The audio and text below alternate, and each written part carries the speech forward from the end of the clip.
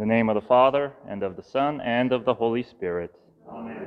The grace of our Lord Jesus Christ, the love of God, and the communion of the Holy Spirit be with you all. And with your spirit.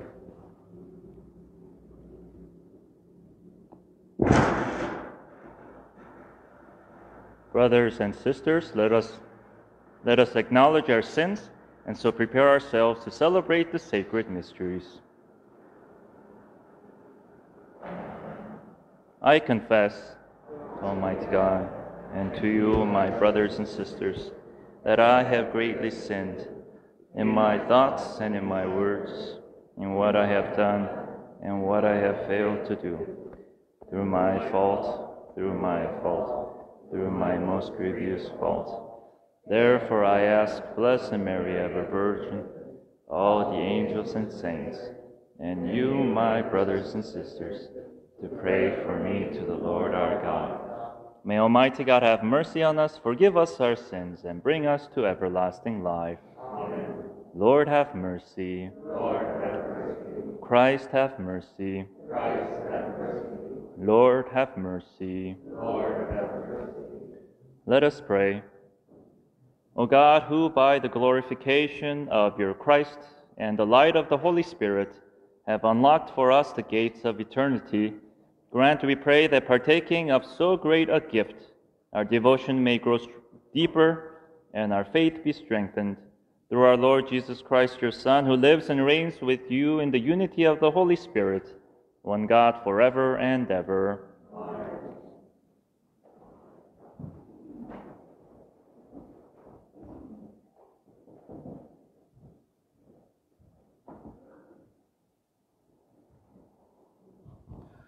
A reading from the Acts of the Apostles. King Agrippa and Bernice arrived in Caesarea on a visit to Festus. Since they spent several days there, Festus referred Paul's case to the king, saying, "There is a man here left in custody by Felix. When I was in Jerusalem, the chief priests and the elders of the Jews brought charges against him and demanded his condemnation. I answered them that it was not Roman practice to hand over an accused person before he has faced his accusers, and had the opportunity to defend himself against their charge. So when they came together here, I made no delay. The next day I took my seat on the tribunal and ordered the man to be brought in. His accusers stood around him, but they did not charge him with any crimes I suspected. Instead, they had some issues with him about their own religion and about a certain Jesus who had died, but who Paul claimed was alive. Since I was at a loss how to investigate this controversy, I asked if he were willing to go to Jerusalem and there stand trial on these charges. And when Paul appealed that he be held in custody for the emperor's decision, I ordered him held until I could send him to Caesar." The word of the Lord. The Lord has established his throne in heaven. Bless the Lord, O my soul. With all my being, bless his holy name. Bless the Lord, O my soul, and forget not all his benefits. For as the heavens are high above the earth, so surpassing is his kindness toward those who fear him. As far as the east is from the west, so far has he put our transgressions from us. The Lord has established his throne in heaven, and his kingdom rules over all. Bless the Lord, all you his angels, you mighty in strength who do his bidding. The Lord has established his throne in heaven.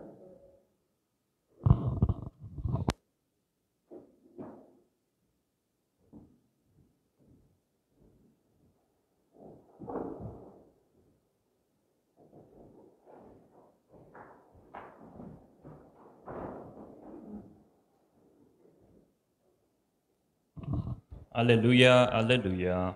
Alleluia, alleluia. The Holy Spirit will teach you everything and remind you of all I told you. Alleluia, alleluia. The Lord be with you.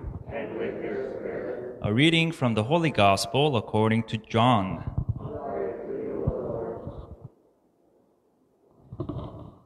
After Jesus had revealed himself to his disciples and eaten breakfast with them, He said to Simon Peter, "Simon, son of John, do you love me more than these?" Simon Peter answered him, "Yes, Lord, you know that I love you." Jesus said to him, "Feed my lambs." He then said to Simon Peter a second time, "Simon, son of John, do you love me?" Simon Peter answered him, "Yes, Lord, you know that I love you." He said to him, "Tend my sheep." He said to him the third time, "Simon, son of John, do you love me?"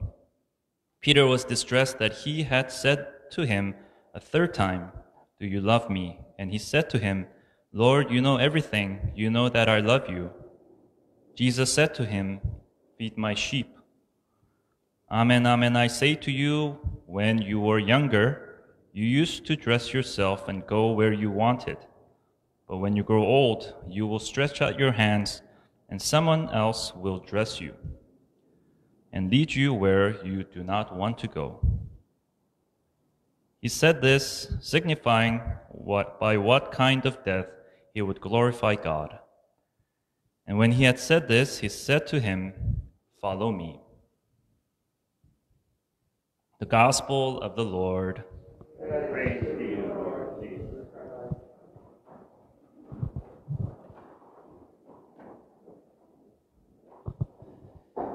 In the Gospel, Jesus seems to have this kind of conversation with Peter, and Peter seems to be in good terms with Jesus. And Jesus keeps asking him, "Do you love me?" And Simon Peter keeps saying, "Yes, I love you. Yes, I love you." He says it for 3 times. And he says it in such an obvious way that, okay, of course I love you. Yet, as we know, in different excerpts of the Gospels, such as Luke and as well as Matthew, it shows Peter actually abandoning Jesus 3 times as well. You know, when we actually get to that time during Lent, Jesus is betrayed by Peter 3 times before the cock crows. It shows us that Simon Peter, wants to follow in the Lord, and he's always willing to accept the command of the Lord and whatever mission that he has for Peter. Yet, because of the weakness of his own humanity, he is kind of sword. In reality, he denies him 3 times as well. Simon Peter oftentimes represents the papacy, the Pope. So this shows us that the Pope himself is imperfect. He is perfect in the sense that his office, the papacy, is in light of Christ's office. That's why that office is perfect. As Christ is perfect, yet beneath that, his humanity is human himself. So he will fall into sin himself. So that distinction is very important. The infallibility of the office of the papacy, as well as the humanity of the Pope himself. And that actually goes for all priests who kind of take on this office, which is perfect, as Christ is perfect, yet all are sinners beneath the office itself. And that also goes for all lay people who partake in the authority of Christ through their baptism and strengthened in their marriage as well as other sacramentals, but beneath that, all are imperfect. So in this sense, we are all imperfect in the church, seeking the grace of God, seeking that perfection of Christ, seeking that sense of authority from Christ, because we simply will fall short always. But this also shows us that God really never abandons us. God never abandons us. He is always with us. It is part of his essence and is part of his existence is to be with us always. So when we actually turn away from the Lord, it is through our selfishness that we actually turn away. But God is always there coming toward us, and he is always actually with us. So we have to be mindful that he is always with us, but he never abandons us. So, as imperfect as Simon Peter was, he was always willing to say yes to the Lord, saying yes to the Lord to receive his graces. So he was able to lead the church through his imperfections, always seeking the guidance of the Holy Spirit. So as Christians, we are always imperfect, but we also seek the guidance of the Holy Spirit, and God will never abandon us.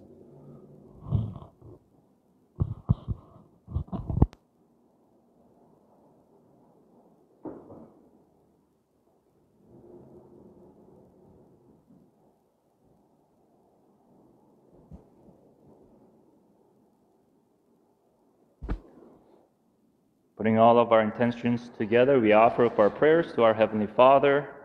We pray for the church, and we pray especially for this diocese, the merging of the two dioceses, and for the new Archbishop-elect.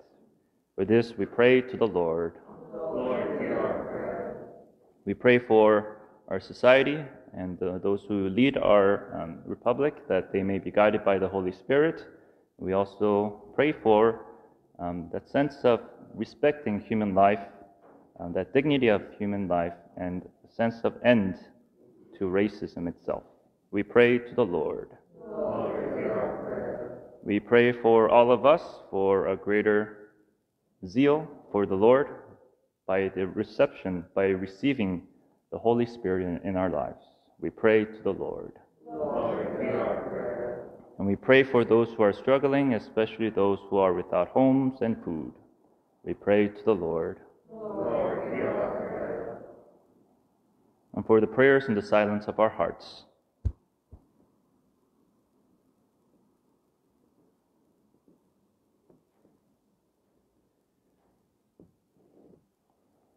For these and for all the faithful departed, we pray to the Lord. Lord, hear our prayer. Heavenly Father, listen to our prayers and answer them accordingly in your time. Grant this through Christ our Lord. Amen.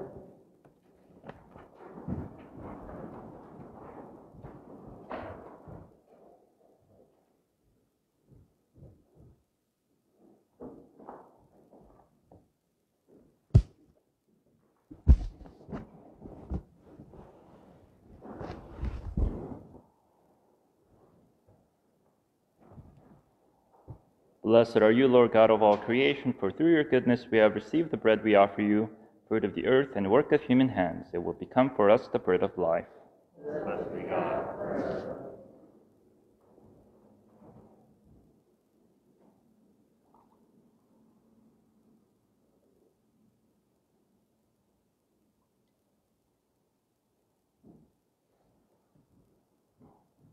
Blessed are you, Lord God of all creation, for through your goodness we have received the wine we offer you, fruit of the vine and work of human hands.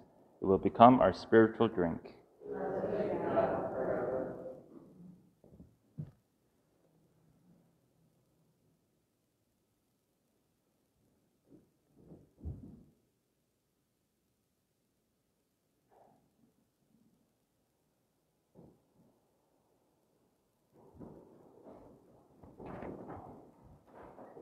Pray, brothers and sisters, that my sacrifice and yours may be acceptable to God the Almighty Father. Accept the sacrifice at your hands, the praise and glory of his name, for our good and good of all his holy church. Look mercifully, O Lord, we pray, upon the sacrificial gifts of your people, and that they may become acceptable to you. Let the coming of the Holy Spirit cleanse our consciences through Christ our Lord. Amen. The Lord be with you. And with your spirit. Lift up your hearts. We lift them up to the Lord. Let us give thanks to the Lord our God. It is right and just. It is truly right and just, our duty and our salvation, at all times to acclaim you, O Lord, but in this time above all to laud you yet more gloriously, yet when Christ our Passover has been sacrificed. For he is the true Lamb who has taken away the sins of the world. By dying he has destroyed our death, and by rising restored our life. Therefore, overcome with paschal joy, every land, every people exalts in your praise, and even the heavenly powers with the angelic host sing together the unending hymn of your glory, as they acclaim, Holy, holy, holy Lord, God of hosts. Heaven and earth are full of your glory. Hosanna in the highest. Blessed is he who comes in the name of the Lord. Hosanna in the highest.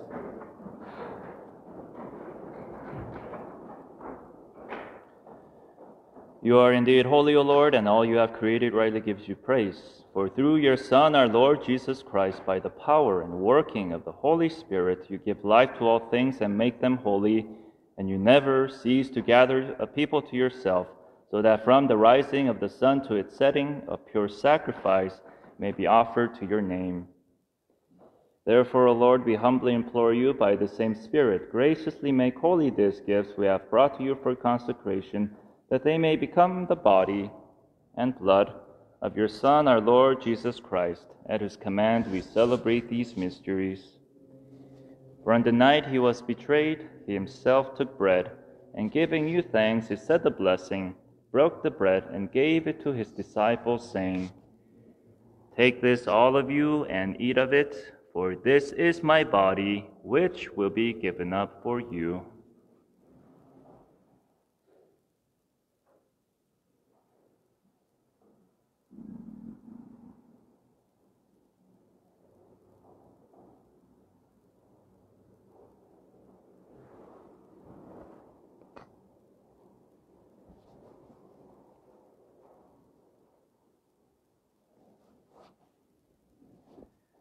In a similar way, when supper was ended, he took the chalice, and giving you thanks, he said the blessing, and gave the chalice to his disciples, saying, "Take this, all of you, and drink from it, for this is the chalice of my blood, the blood of the new and eternal covenant, which will be poured out for you and for many for the forgiveness of sins. Do this in memory of me."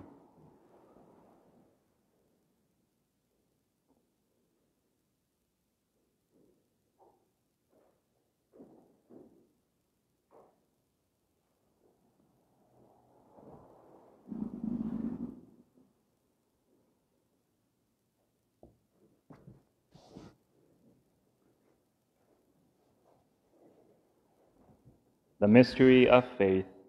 Save us, Savior of the world, for by your cross and resurrection you have set us free. Therefore, O Lord, as we celebrate the memorial of the saving passion of your Son, his wondrous resurrection and ascension into heaven, and as we look forward to his second coming, we offer you in thanksgiving this holy and living sacrifice. Look, we pray, upon the oblation of your church, and recognizing the sacrificial victim, by whose death you will to reconcile us to yourself, grant that we who are nourished by the body and blood of your Son, and filled with his Holy Spirit, may become one body, one spirit in Christ. May he make of us an eternal offering to you, so that we may obtain an inheritance with your elect, especially with the most blessed Virgin Mary, Mother of God, with blessed Joseph, her spouse, and with your blessed apostles and glorious martyrs, and with all the saints. On his constant intercession in your presence, we rely for unfailing help. For this sacrifice of our reconciliation, we pray, O Lord, advance the peace and salvation of all the world. Be pleased to confirm in faith and charity your pilgrim church on earth, with your servant Francis our Pope, and Andrew our Bishop, the order of bishops, all the clergy, and the entire people you have gained for your own. Listen graciously to the prayers of this family whom you have summoned before you. In your compassion, O merciful Father, gather to yourself all your children scattered throughout the world.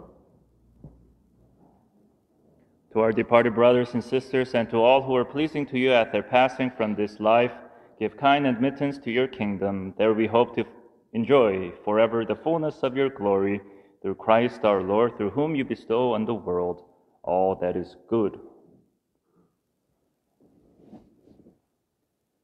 Through him and with him and in him, O God Almighty Father, in the unity of the Holy Spirit, all glory and honor is yours forever and ever. Amen.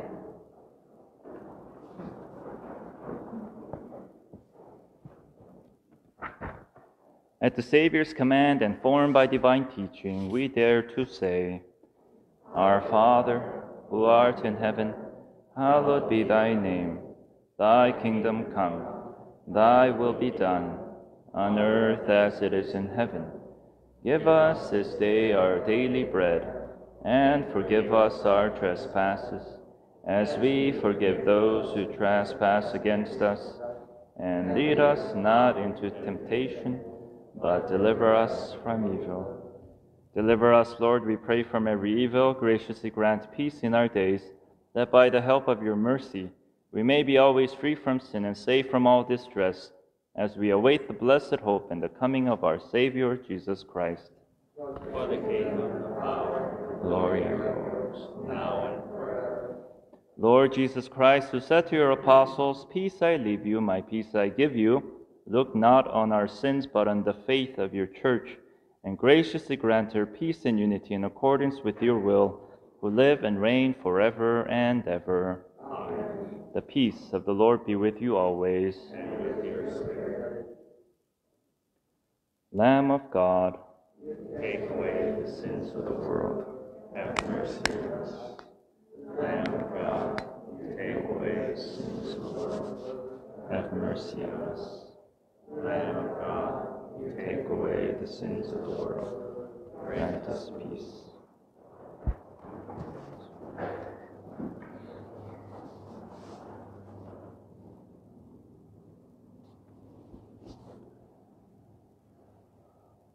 Behold the Lamb of God, behold him who takes away the sins of the world. Blessed are those called to the supper of the Lamb.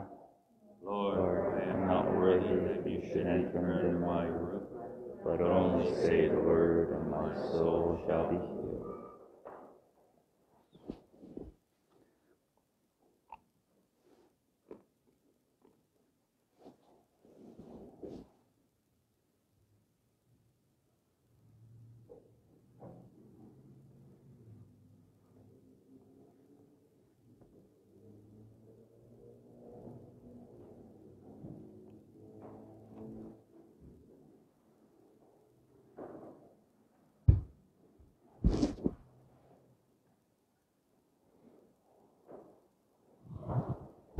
My Jesus, I believe that you are present in the most holy sacrament.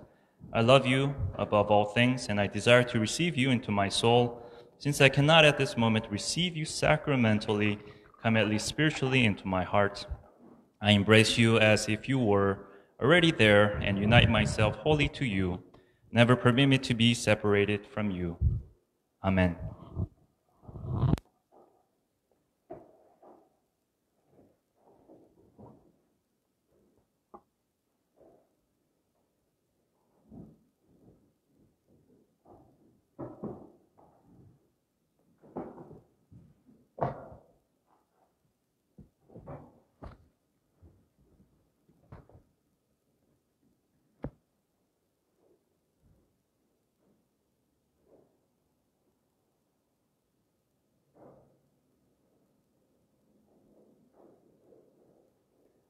Let us pray.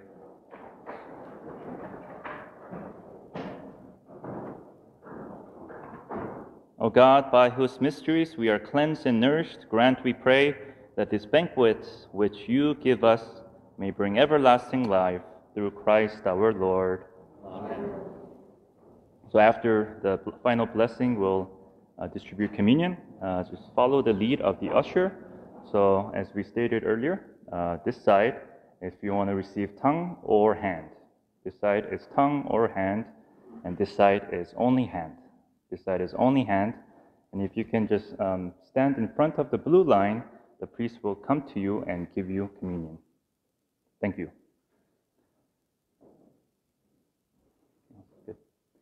The Lord be with you. And with your spirit. May Almighty God bless you, the Father, and the Son, and the Holy Spirit. Amen. Go forth, the Mass is ended. Thanks